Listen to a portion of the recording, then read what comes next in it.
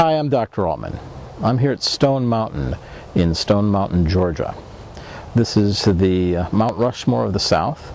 It has the carvings of some of the Southern leaders. Stonewall Jackson up there, because it is a stone wall, it only seems appropriate. Robert E. Lee and the President of the Confederacy, Jefferson Davis. Amazing structure. Carved on the side of a real big rock.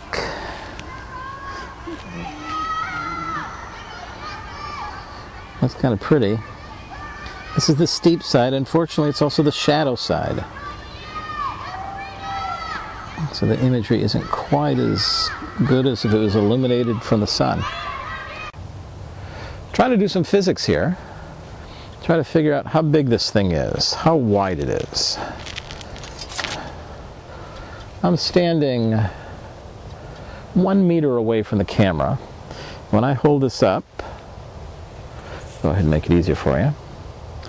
From one horse to the last horse is a measured distance.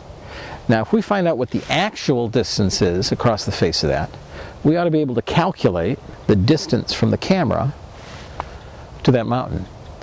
And the problem with this kind of stuff is it's somewhat deceptive. It could be a lot further away than we think, and it's just huge.